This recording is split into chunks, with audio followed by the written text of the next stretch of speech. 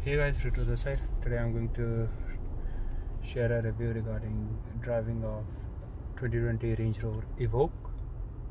So right now I'm on a city street, and in a moment I'll be taking a highway.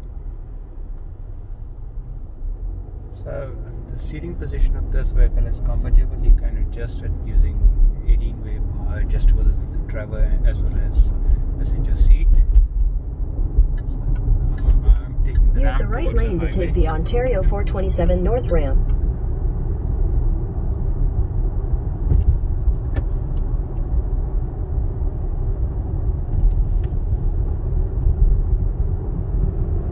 So I'm on the acceleration ramp. I'm in the sports mode. I already with just a little push of the gas pedal, the vehicle has reached the speed of 100 kilometers an hour. Engine RPM is at 2,500. The engine is pretty relaxed, so I've stopped pushing the gas pedaling. Now the RPM has come down to 1,700.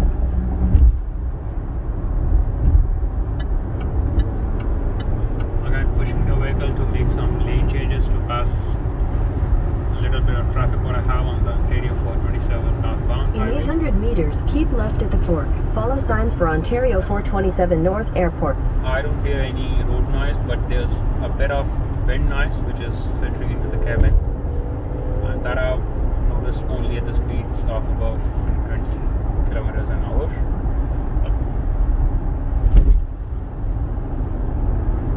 When it comes to the suspension, I don't feel any bumps or any imperfection of the roads. The suspension is taking care of all that.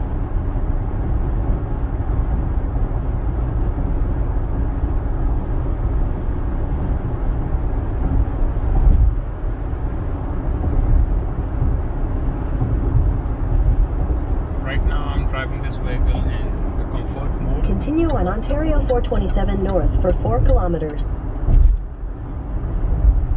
So as you can see on the driver display, you have the map and you have your speedometer and tachometer.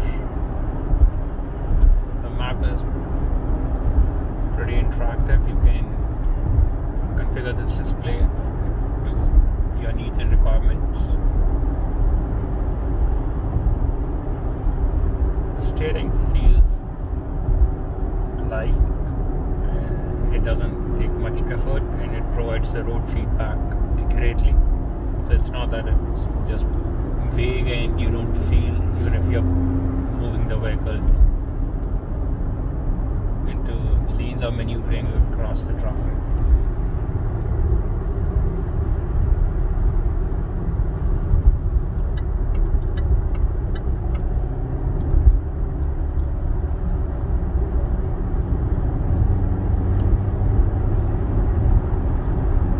Pushing the gas pedal, you can hear a little bit of engine noise filtering through the cabin. That is acceptable. It's a 2-liter 250 horsepower engine, powerful enough to take you to different places, be that highway cruising or your city street driving, as well as driving through different road conditions. I'll just show you what all different vehicle modes are there. As I said, I'm on the comfort mode. You have eco, you have, with the twist of this you can change. So this is grass, gravel, snow. Then this is the mud, ruts, and then you have the sand. Also you have an option to leave it in auto mode. As I'm doing the auto one, you can see on the driver infotainment display there's the 4x4 active. So this vehicle is all-wheel drive, so it takes care of what mode it needs to all by itself. So the driving feedback is I have proper control of the vehicle and it keeps me connected to the road. I'm not hearing much noise.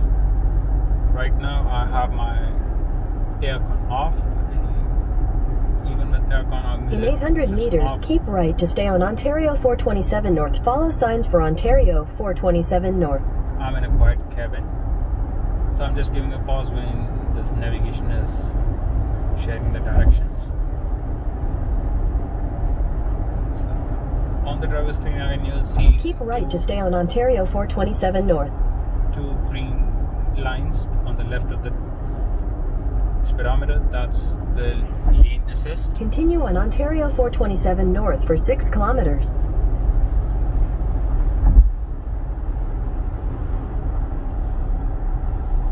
And you would have noticed by now that I always have this steering wheel knob installed on all of my vehicles, and it helps me turn the steering wheel without putting much effort to the steering wheel. I somehow have developed a liking for this. So again guys, going back to the same point, if you have any comment, questions, you feel free to reach out. And with that, I'll close this video and focus on driving. Thank you, stay safe, bye.